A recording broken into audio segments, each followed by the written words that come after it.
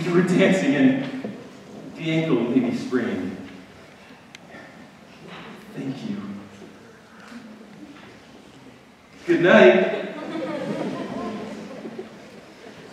The evening began Strangely, but ended magnificently.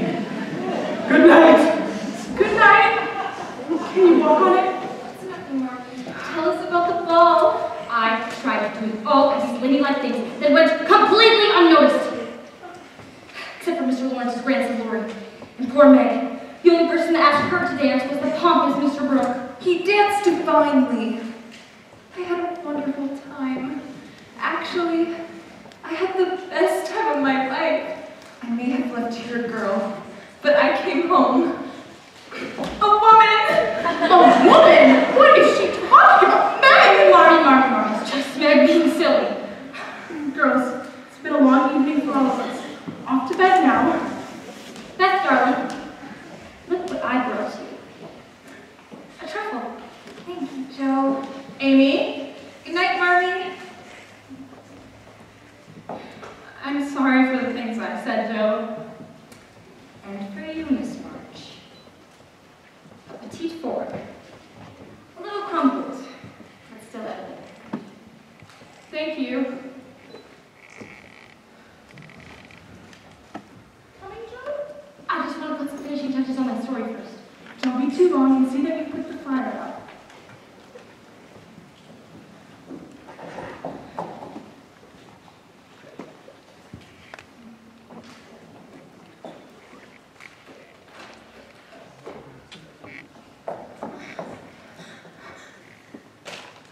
Amy. Amy? Amy, where are you? Joe, what's wrong? Amy? Joe!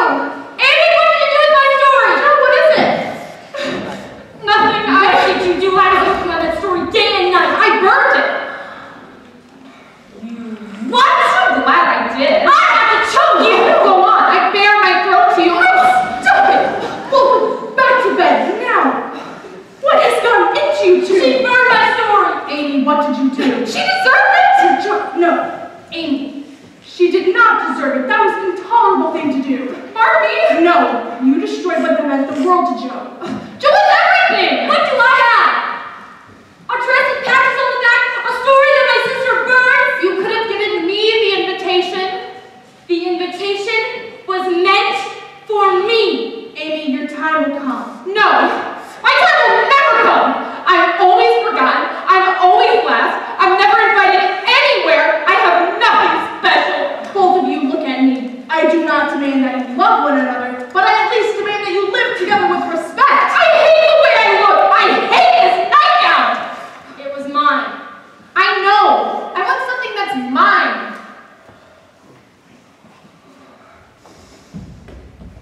And don't take back that fan. I am so sorry. It's not your fault. Though you did give birth to her.